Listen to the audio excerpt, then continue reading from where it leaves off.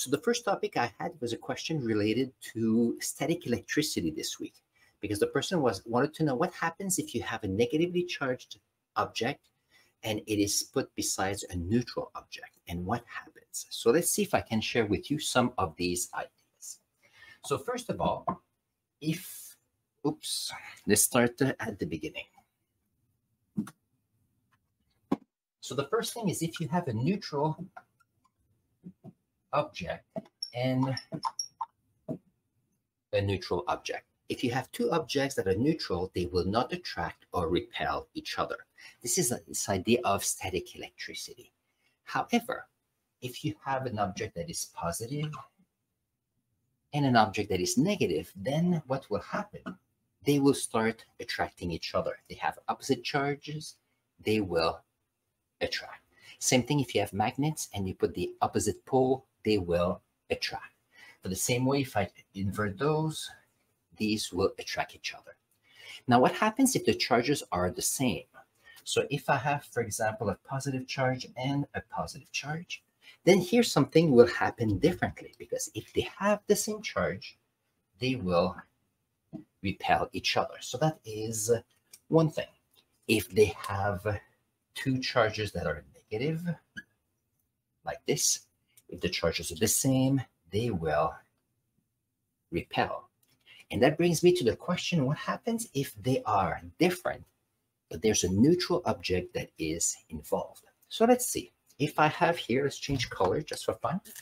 If I have an object that is positive here and a neutral object, they will attract because they have an opposite charge. If I have a negative object here, the neutral object will attract the negative object. Now, the strongest attraction will be from opposite charges.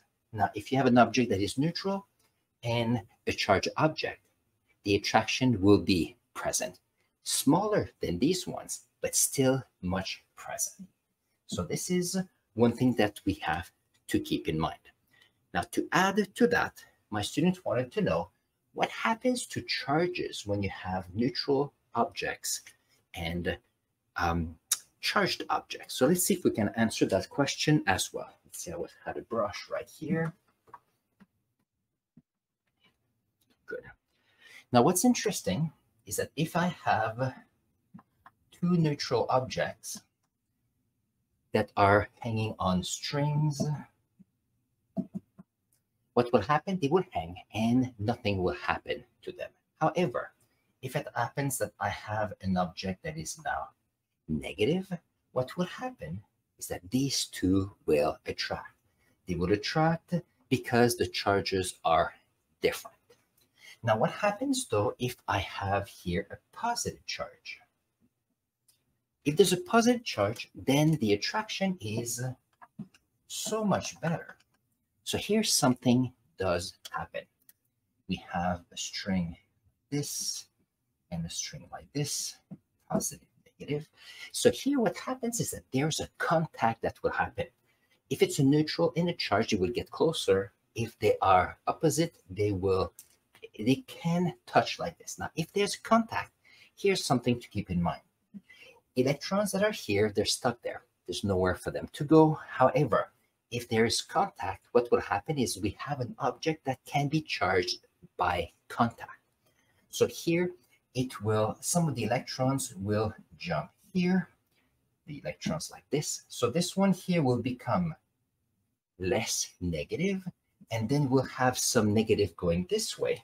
So what can happen is that here you end up with a neutral object, and here things can go separate ways. But if the jumping of electrons is very rapid from here to there, this one will be less negative, and this one will then become negative too.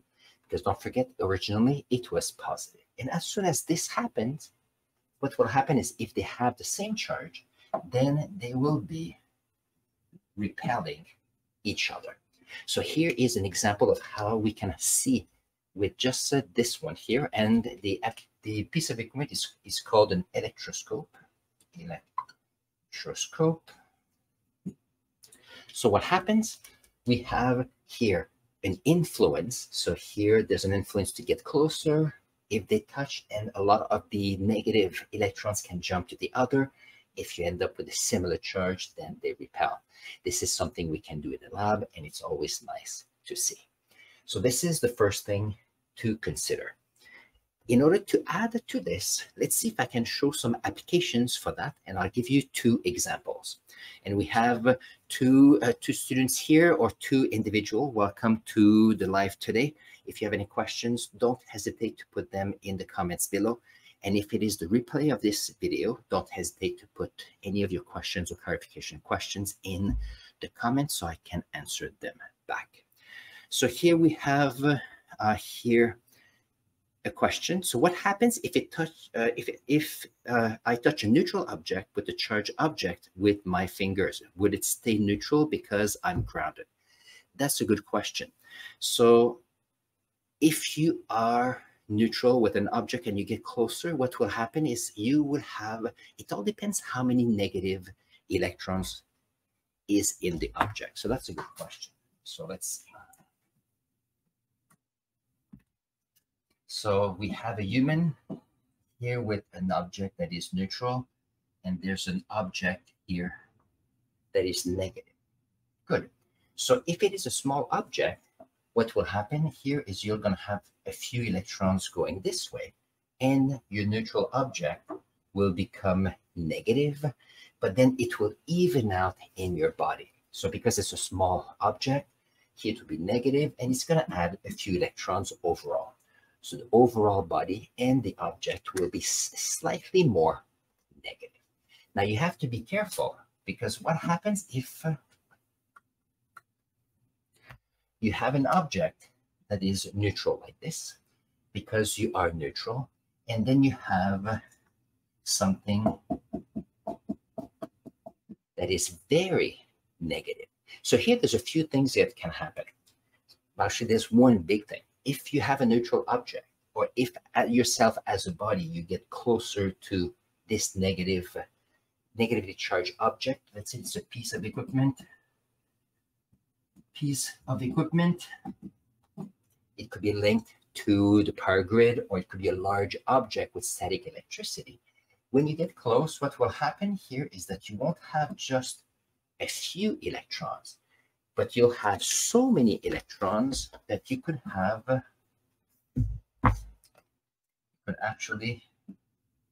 you could actually have a zap, and then you can see, let's see, a little arc, a little electric charge going from the object to your neutral object right here. So this can happen.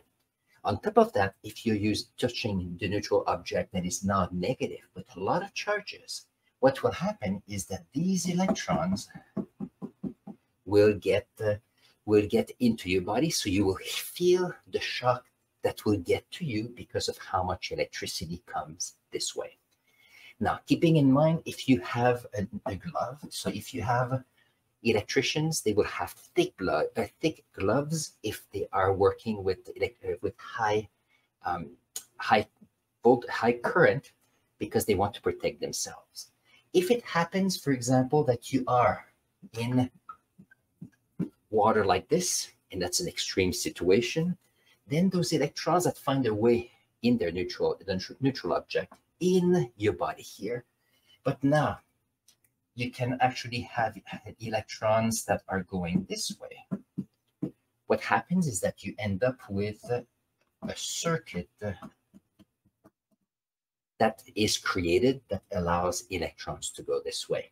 And this can be very hurtful. Someone can actually die from this, because what happens is that if you are working with highly electrical charges, an object with a lot of electrons, when it gets through your body, don't forget that your brain sends a little bit of current to have your heartbeat.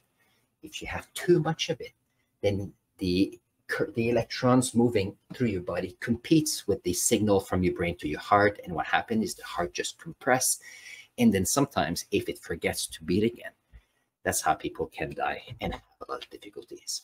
So this is a good question. So if you have an electrician, you want to make sure you're in dry spots. You want to make sure that you have boots that are insulated. You want to have gloves to make sure that there's no issues when you are working. So this is an extreme in the workplace based on what we've learned in class. Good question here this morning. Very nice. To give some examples of application for it for static electricity. So if, for example, you have